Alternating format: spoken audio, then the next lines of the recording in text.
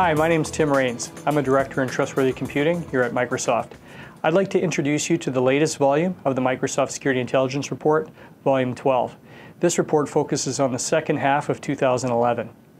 The topics included in the report are vulnerability disclosures, malware, potentially unwanted software, trends in phishing, spam, drive-by download sites, and so on.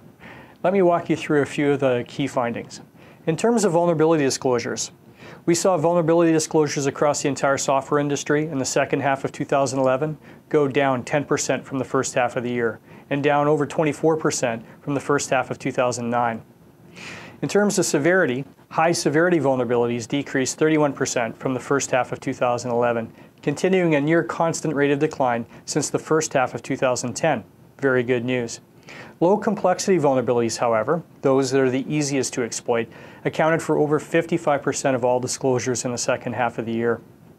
Looking at exploit activity, detections of exploits delivered through HTML or JavaScript increased steeply in the second half of 2011, primarily due to the emergence of the so-called black hole exploit kit. Java exploit activity increased overall from the first half of 2011.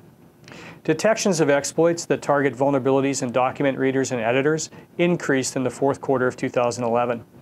Looking at malware trends now, Conficker continues to be the top threat in enterprise environments. We have an in-depth analysis on Conficker containing new research on how it continues to be successful in enterprise environments and specific guidance on how to defend and recover from it. On home systems, auto-run worms, adware, and now the black hole exploit kit are among the most prevalent threats found. Malware detections in the United States stayed relatively the same in the second half of 2011, while detections in Germany increased over 30% between the third quarter and fourth quarter of the year. Detections in Russia increased over 28% during the same period. There is also in-depth data on over 100 countries and regions in this volume of the SIR. Since many of the customers I've talked to are interested in the so-called Advanced Persistent Threat, or APT, we've included additional data on this topic in SIR Volume 12. You can get the full report, including data from 600 million systems and some of the Internet's busiest services, details on the threat landscape in 105 countries and regions, spam, phishing, drive-by data, and much more from Microsoft.com/SIR.